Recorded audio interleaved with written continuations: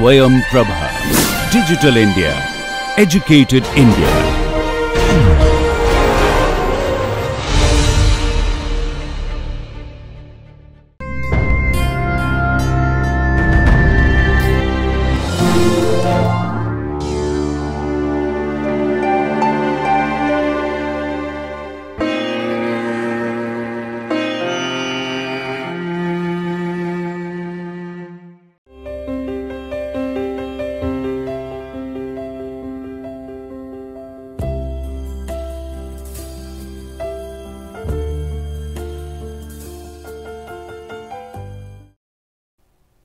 So, welcome back, and this is lecture number 56. We will be talking about linear differential equations of higher order, and we will go through the solution of such differential equations, and in particular in today's lecture we will be talking about these linear differential equations of higher order with constant coefficients. So, that is a particular case of more general linear differential equations. So, here the general form of such differential equations which we will be talking about in today's lecture is this nth derivative of y plus this a 1, and that is the constant here with these constant coefficients, n minus 1th derivative of y, and this will continue up to the y term with the coefficient here again the constant coefficient a n.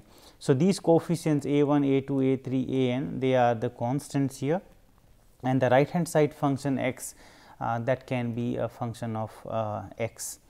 So, these are the constant, and x is a function of x. It can be also a constant, but in general we can take as a function of x. So, such a equation is called a linear differential equation, because this is linear, there is no product of y or y with its derivative. So, it is a linear differential equation and nth order linear differential equation. So, the general solution which we will be talking about in today's lecture will be having two factors here. One is called the complementary function, the other one is called the particular integral. So, this complementary function is nothing but the solution of so this is just the solution of the homogeneous equation. Homogeneous means when we set here this x to 0. So, the corresponding homogeneous equation, by setting this right hand side equal to 0, we call such equations as a homogeneous equation, and this complementary function here is the solution of corresponding homogeneous equation when we set this right hand side equal to 0. So, we will be talking about more here how to get the solution of this homogeneous equation in the next lecture, and also about the particular integral. So, the particular integral we call any solution which satisfy any particular solution which satisfy the given equation with this here x. So, this is one particular solution, and then when we add the complementary function or the general solution of the homogeneous equation, then we can get, and we will see in today's lecture how this will form a general solution of the given non-homogeneous differential equation. So, here since this is the general solution of the homogeneous equation, this will have n arbitrary constants as discussed before, that this is the nth order differential equation. So, we must have n arbitrary constant in the general solution of the given differential equation here, and this particular integral which is a particular solution of this given differential equation will not have a constant. So, it will be free from arbitrary constant, or if there is any constant appears here, that will be merged automatically in the complementary function. So, this is one way of getting the solution of this such a non-homogeneous. So, when this x is not 0, we call the non-homogeneous equation. When this x is 0, we call as homogeneous differential equation. So, this general solution, then this is one method or the easy method to get the general solution of the given non-homogeneous equation, that if we can get this complementary function which is the general solution of the homogeneous equation, and we will see that this is very easy to get the general solution of the homogeneous equation, and then we need to find just one particular solution which satisfies the given differential equation, and when we add the two, so we will have naturally these n arbitrary constants, and today we will see that this will become a general solution of the given differential equation. So, here what is the complementary function and how to get this idea we will give now. So, this is the general solution, as I said, of this homogeneous equation. Homogeneous equation means this setting this right hand side equal to 0, and the particular integral will have a very particular solution of the given differential equations, meaning that if A is any particular solution, then this will satisfy the given differential equation. So, when we substitute here in the left hand side this v, we should get the right hand side x. So, this should satisfy the given differential equation, and that is how we define the complementary function and the particular integral, and we have seen in the earlier slide, but we will prove later. When we add this complementary function and the particular integral, we basically get the general solution of the given this non-homogeneous differential equation. So, before we go to that discussion, we need to also introduce here like linear independence of solution, though we have talked about linear dependence and independence in linear algebra, and the similar concept we will just revise again here. So, two functions y1 and y2 are linearly independent. So, first we are introducing for two functions, because this is much easier to see the linear independence for two function if one is not the constant multiple of the other. So, if one function we cannot write as a constant multiplication of the other. For example, we have sin x and we have 2 times sin x. So, they are linearly dependent, because the second function is just the 2 times of the first function. So, but for linearly independent functions we cannot write as a constant multiple of the other. In other words, or more formally, we discuss, and that was already discussed in linear algebra, that if this C1 y1 and plus C2 y2, the C1 C2 are some constants. So, if this combination when set to 0, if this implies that, or this is true only when C1 is equal to 0 and C2 is equal to 0, then we call that these y1 and y2 are linearly independent.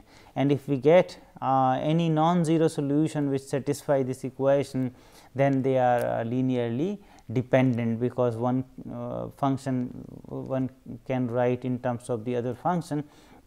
So, there will be dependency on each other, but when we talk about that when this combination is 0, this is only possible when C1 is 0 and C2 is 0, there is no other possible values of C1 and C2, then we call that these solutions are linearly independent. Or for the case of two functions, this is very easy to check, because you can take just y1 by y2, divide the two functions, and if this is not equal to constant, then we call that this is linearly, these functions are linearly independent, and this is equal to constant, then the functions are linearly dependent. So, some examples of this linear dependence. So, for example, sin x and cos x, when you divide y1 by y2 will get tan x, so which is not constant. So, these sin x and cos x, they are linearly independent functions. The another example we can talk about sin 2x and the sin x. So, here again if we take the ratio here sin 2x over sin x. So, this will be sin 2x over sin x. So, 2 sin x and cos x divided by sin x. So, sin x get cancelled, and we have the 2 times cos x, which is again not constant, and hence these combination here with y1 and y2, they also form a linearly independent set. So, sin 2x and sin x, they are linearly independent. Also, the functions exponential alpha 1x and exponential alpha 2x. So, here also if we take the they take such a ratio here. So, when alpha 1 and alpha 2, these are two different numbers, two different real numbers. So, then these functions are linearly independent. So, when alpha 1 is not equal to alpha 2, then we have that e power alpha 1x and e power alpha 2x, they are linearly independent. Coming to the linear dependence for for many functions, that means for n functions y1, y2, yn, and they are said to be linearly independent, and then we can generalize this definition, which we have also used for two functions, that if this linear combination C1 y1 plus C2 y2 plus Cn yn is equal to 0, if this combination when set to 0 is possible only when all these C's are 0, then we call that these set here is linearly independent, or these functions are linearly independent. So, again this is a very formal definition and very important for any functions, not only for two functions, we can generalize for given n functions. But what is the problem here? Usually this is difficult to verify the linear independence using this definition, because we have to set when there are n functions set to equal to 0, and then to realize that all these C's are 0, that is the only solution here we are getting out of this equation. It is little bit difficult to show. So, there are some other ways to prove the linear independence of the solutions when there are more than two functions. And one concept which is very useful to prove this linear independence is the Wronskian, which is W. This is the notation for the Wronskian. We will define in a minute what is Wronskian. So, if the Wronskian here of this y1, y2, y3, yn function is non-zero, if this Wronskian is non-zero, then they are linearly independent. And what is this Wronskian? This is a determinant here which is evaluated in this way. So, the first row here is y1, y2, y3, yn, the second row will have their derivatives, third row again second order derivative, and this nth row will have n minus 1th order derivatives. So, when we compute this determinant and we see that this is not equal to 0, then these functions are linearly independent. So, this is one way of checking linear independence when there are more than two functions. We can do for the two functions as well this test, but the earlier one we have seen there. For two functions one can easily see by taking the ratio of the two functions. So, this was about the linear independence and dependence of the functions, because we need to introduce before we use these terminology now in setting up the solutions of linear differential equations. So, here let us consider this homogeneous equation first. So, this nth term n minus 1th order term and this constant this a n and this y term equal to 0. So, this is the homogeneous equation because this right hand side is set to be 0, and we let y1 and y2 be any two linearly independent solutions. What we want to show here, then the C1 y1 and C2 y2 is also a solution of the above equation, and this C1 and C2 are arbitrary constants. So, what we will show here, that if we have two solutions y1 and y2 and two linearly independent solutions, because if they are not linearly independent, this C1 y1 plus C2 y2 itself does not make sense with having two arbitrary constants here. We can have only one constant in that case, because if one depends on the other, we can write down again one in terms of others. So, this will not make much sense. So, here y1 and y2 be two linearly independent solutions, and in that case then this C1 y1 plus C2 y2 is also a solution of the above equation. This we will see now here, and for any arbitrary constant C1 and C2. So, what we have to do, we just substitute the C1 y1 plus C2 y2 into the equation. So, we have this nth term, nth order term with this x here, not the t, we have used x there. So, by substituting this C1 y1 plus C2 y2 Cn C1 y1 plus C2 y2 in place of y, and we will check if this is equal to 0. If this is the case, then we call that this is also a solution of the given differential equation. So, what we can write down now, the C1 we take common from here, from every term, and then write down this dn over dx power n and dn minus 1 over dx n minus 1, the n minus 1th order derivative with respect to x, and this plus the other one, because with C 2 also we can take common, because C 2 is sitting also in each term, and now this will be with y 2 everywhere. So, the plus here with this C 2 and the nth order derivative with respect to x, n minus 1th order derivative with respect to x, and so on. And then what we will observe, because this y 1 is the solution of this homogeneous equation. So, this will be 0, and y 2 is the solution of this homogeneous equation. So, this will be also 0, and C 1 into 0 plus C 2 into 0 will be 0. So, this satisfies the given differential equation. Hence, the C 1 y 1 plus C 2 y 2 is also a solution of the above differential equation. Indeed, we can generalize this not only for two functions, we can take more functions, and with the same idea we can prove that that combination, when we have for instance y 1, y 2, y 3, y n linearly independent solutions, then their combination C 1 y 1 plus C 2 y 2 plus C n y 1 will also be the solution of the given differential equation. So, here the generalization that this y 1, y 2, y 3 be n linearly independent solutions of the homogeneous differential equation, and in that case the C 1 y 1 plus C 2 y 2 and so on C n y 1, C n y n will be also the solution of the given differential equation, and not only the solution, we have used now this term the general solution of the given homogeneous differential equation, because this is a solution of the given differential equation that we can prove like we have done for two functions, and this solution has n arbitrary constants. So, that was our definition also for the general solution, which was introduced earlier, and in this case when we have these n arbitrary constants in the solution and it satisfies the equation, meaning this is the solution. So, we can call this as the general solution,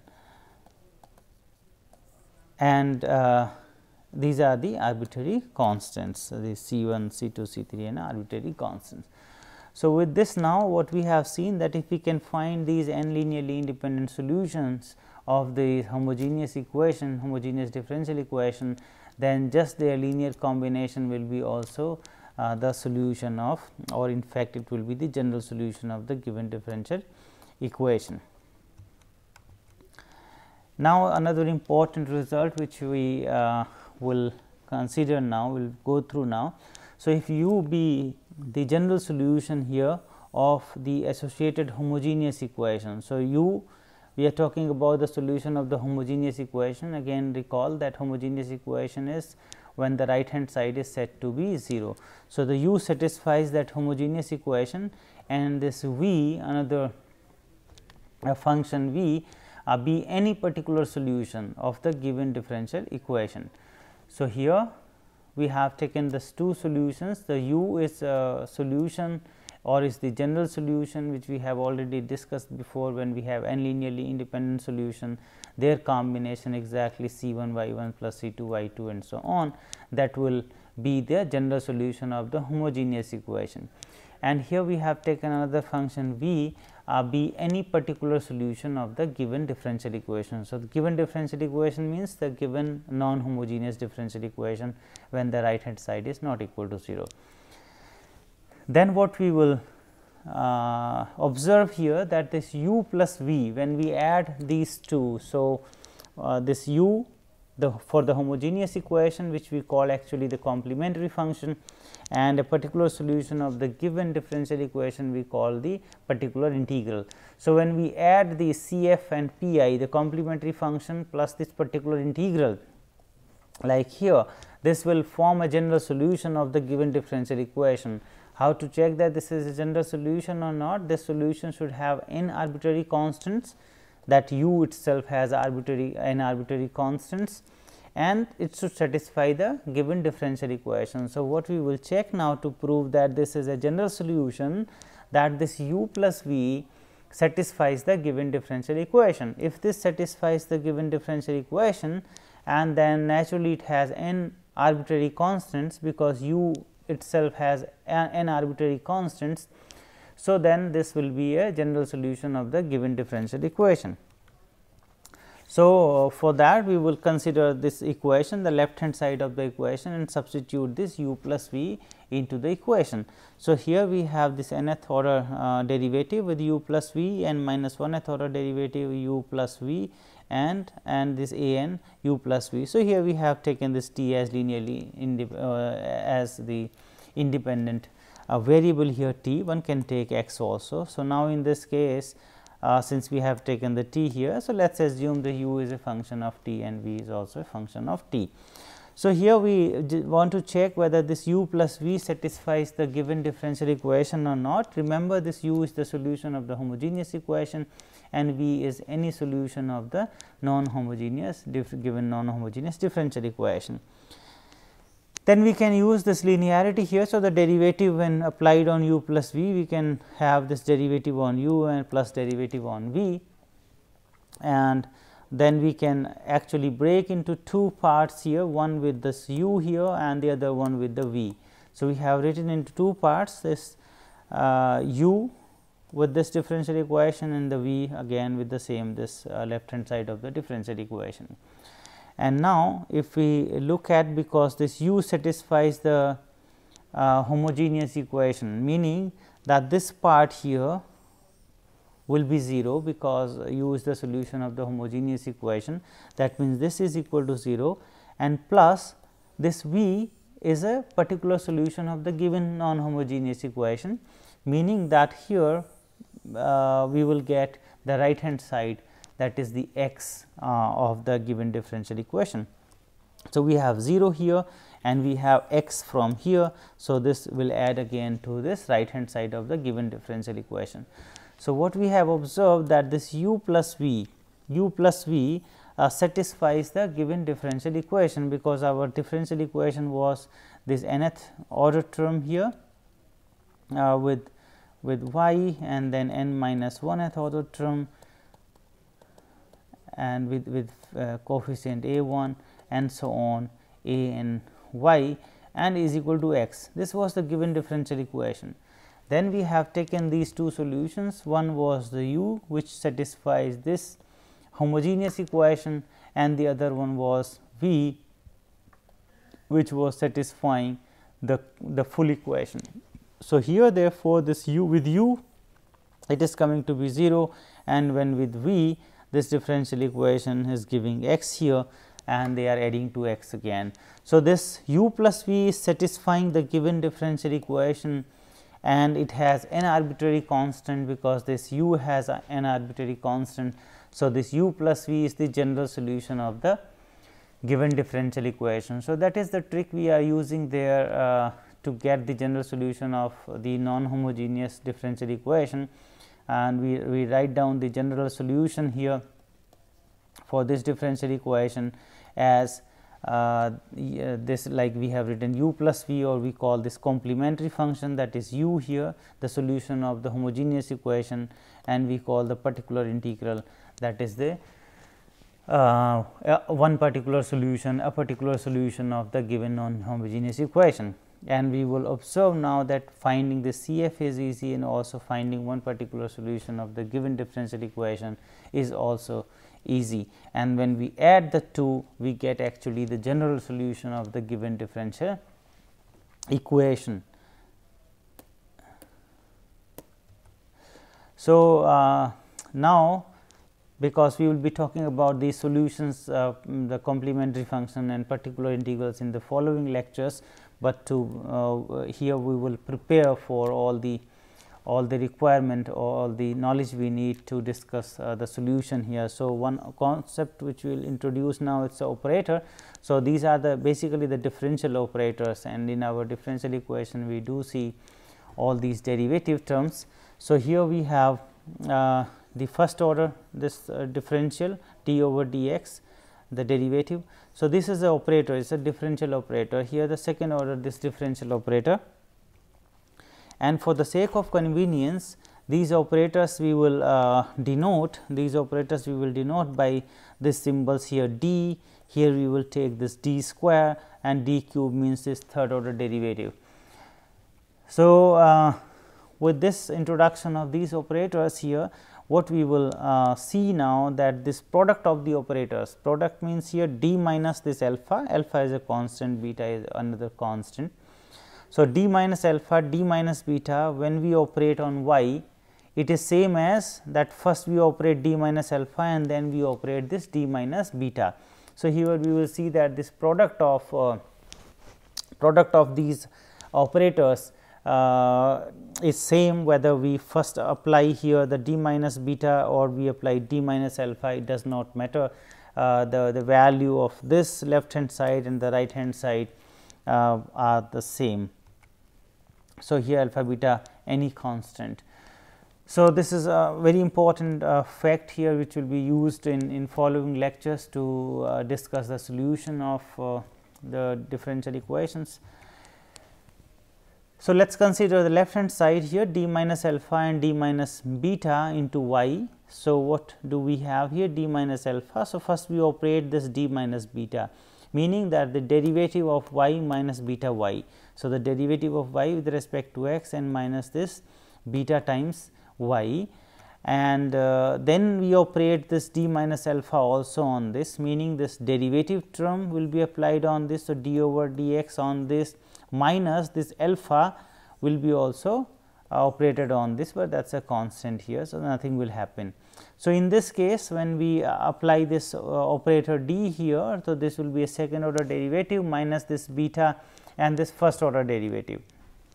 So, that is here d 2 y over dx 2 minus this beta dy dx and this minus this alpha times dy dx and plus this alpha times beta y. So, this is the result of this operation which we have made. First we have operated this d minus beta here and then we have operated this d minus alpha operator, and as a result we got this one which we can write down in this form as well, the second order derivative term. Here we have this common term dy over dx. So, if we take this common, we got minus this alpha plus beta term and plus this alpha beta y, which we can write down again in terms of the operator, because this is d 2 here operated on y, here minus alpha plus beta, d operated on y, and here this alpha beta times y. So, if we can take this common to the right hand side, then we have here the d square coming from this second order derivative minus this alpha beta, this d, the first order this derivative d over dx, and this alpha beta from here, and this y goes the right hand side of this operator. So, similarly one can also show that when we operate this d minus alpha first and then d minus beta, because the same thing will happen now, we will end up at this expression which will be the same whether we operate first d minus alpha or d minus beta. So, meaning that we can again write down the same thing when we apply first d minus alpha and then d minus beta. So, what we have observed here is that it does not matter that what sequence you take here for the operations when we have such differential operators. So, meaning this operator is same as this operator. So, we will not care much that which in which sequence we should apply this operator to our y here. We can first apply d minus alpha, then d minus beta, or the other way around. So, the order of the operation null factors is immaterial. Again also we will note that just in the previous slide that d minus beta, d minus alpha, or other way around d minus alpha, d minus beta is equal to this one d square minus this alpha plus beta d plus alpha beta. What is the observation here? That this product, it is working like the product here, though this dr operator they are not the numbers, but here they are being treated as the numbers here, because if we make this product of this d minus beta, d minus alpha, what will happen? Here we will have d d, so that will be d square, though this d square is not the product of the d and d, it is a second order derivative and these are the first order derivatives.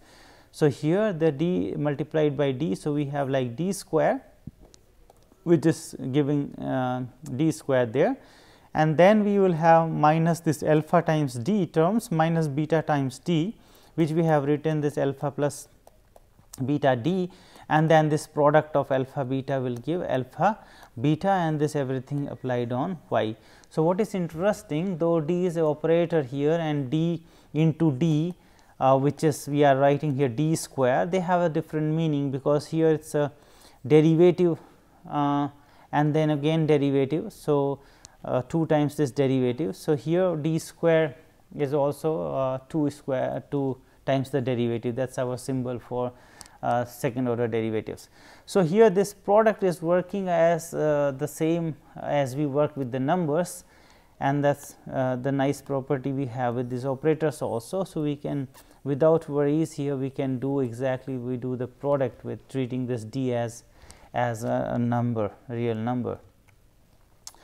So, and because we have seen that these two are same, and this is just the product of this one, if we forget that this the d is an operator here. So, we can simply algebraic multiplication we can do. In general also, when we have this nth order differential equation like written in this operator form, the power n, meaning the nth order derivative here, a 1 the n minus 1th order derivative, a 2 the n minus 2th order derivative, and so on. On the right hand side we have this x. So, here also we can like factorize, because this is a kind of polynomial equation we have in terms of d, if we do not worry about this operator d. So, it is like a polynomial equation, and we can factorize it also. So, this will be equal to this d minus alpha 1, d minus alpha 2, d minus alpha n, if these alpha 1, alpha 2, alpha 3, alpha n are the roots of this equation here, d power n plus a 1, d power n minus 1 plus so on, plus a n is equal to 0. If we have the roots here, these alphas, then we can write down this as a product of this d minus alpha 1, d minus alpha 2 and so on, this y n is equal to x, the right hand side. So, with this note here, which we will continue in the next lecture, it is a very useful to factorize this in this way, though here d n means the operator which is the nth order derivative here. It is not like d power n, but it is like the nth order derivative when we apply to this y. Well, so coming to the conclusion here, so we have discussed about these linear differential equations with constant coefficients. So, these were treated as constant at first, and in later on in some lectures we will also talk about this non constants. And the general solution, what we have seen, the one way of getting the general solution of such a non-homogeneous equation is to find the complementary function. The complementary function is nothing but the solution of this equation when we set this x to 0, and then the particular integral, that is one particular solution of this given non-homogeneous differential equation. And what else we have seen, that this when we write into the operator form, we can treat this d power n a 1 d n minus 1 like the polynomial here, the algebraic equation, and we can factorize this equation once we know the root of this here equation equal to 0. So, we can then write down this operator equation in this form also, which is going to play a very important role in finding out the solution this y, whether it is a complementary function or a particular integral. So, these are the references we have used here, and thank you for your attention.